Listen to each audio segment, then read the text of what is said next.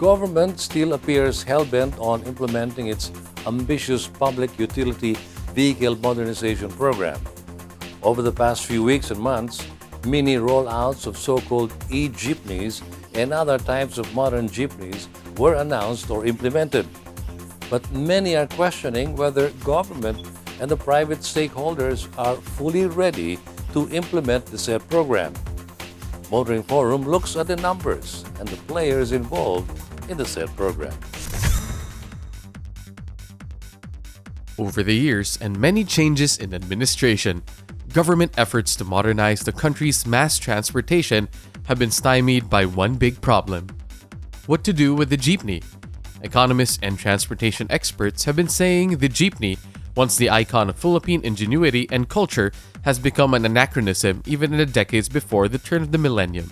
Over the years, strong opposition from the jeepney operators, drivers and associations, and commuters who refuse to be weaned from their favorite mode of cheap transport within towns and even between provinces have derailed plans to phase out jeepneys and replace them outright with more efficient, safe, and convenient forms of transport. This has forced government to shift gears from total phase-out to modernization of the jeepney. The concept is to bring the jeepney up to the modern age, with more efficient powertrains and reconfigured to provide better safety, comfort, and convenience to commuters. This has led to the formulation of programs to encourage jeepney drivers, operators, and associations to replace old and dilapidated units with vehicles still falling within the basic description of a jeepney, with engines and powertrains that meet environment and other safety standards.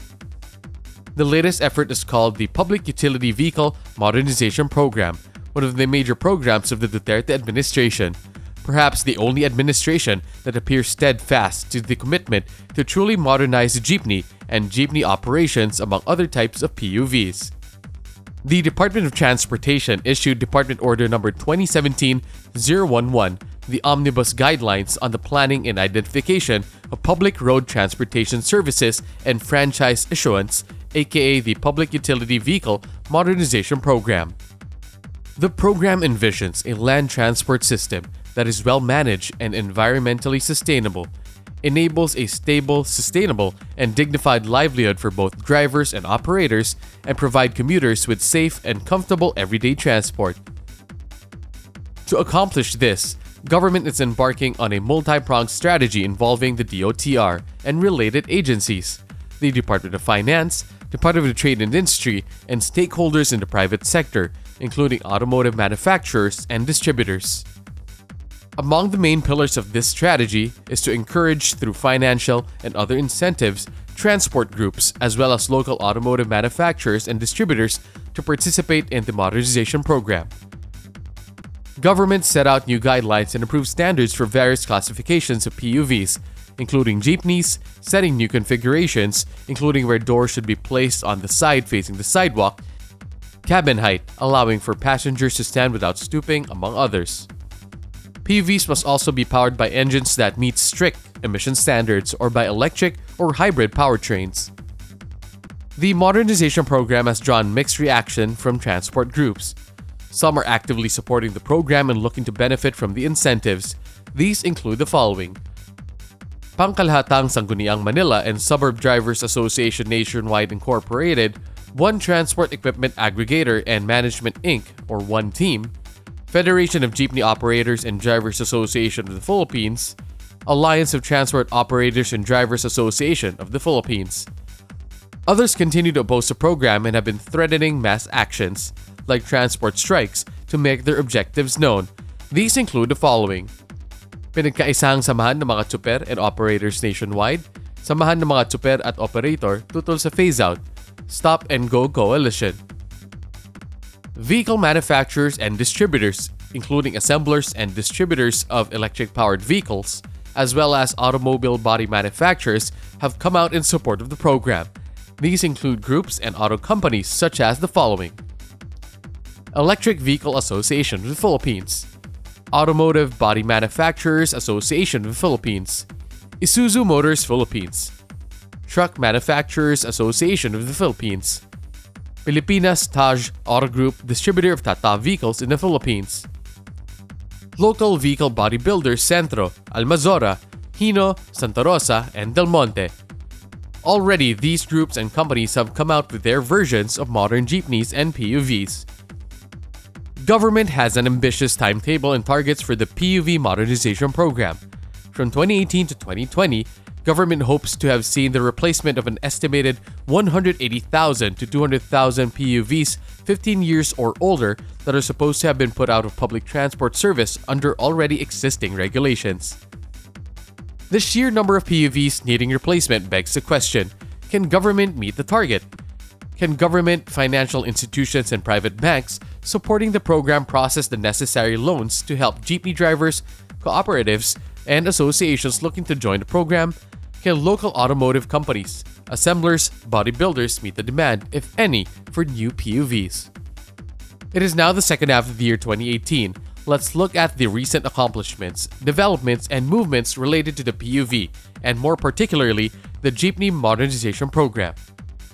The DOTR says it is rolling around 200 units of modern jeepneys before the scheduled State of the Nation address.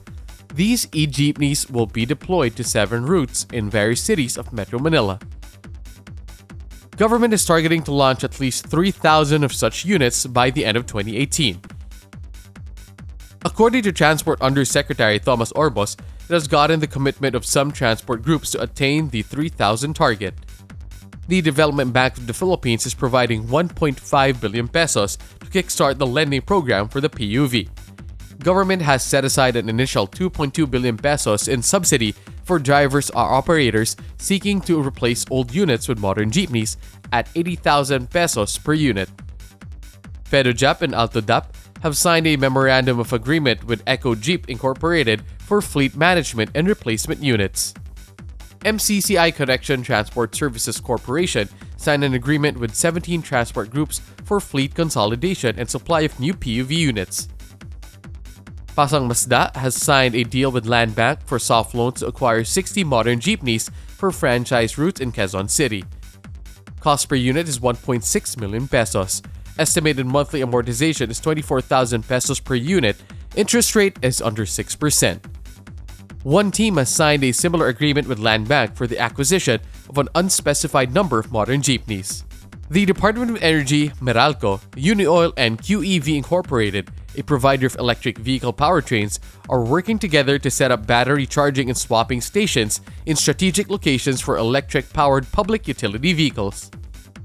PUV bodybuilder Centro says its 1.5-hectare plant can only manufacture at most 6,000 modern jeepney bodies a year.